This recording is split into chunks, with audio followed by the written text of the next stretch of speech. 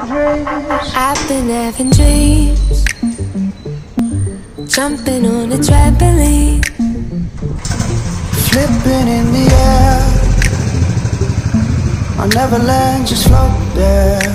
Alright, welcome to the channel guys. In this video I'll be showing you how you can kickstart your Royal Enfield. So what you have to do is just turn the key on, ignition switch on, and put the bike to neutral.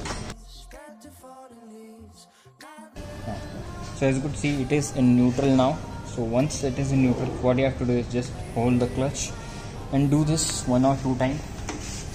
Once you hold the clutch, you have to do this 1 or 2 times like that, and just leave the clutch, and on the 3rd time just kick.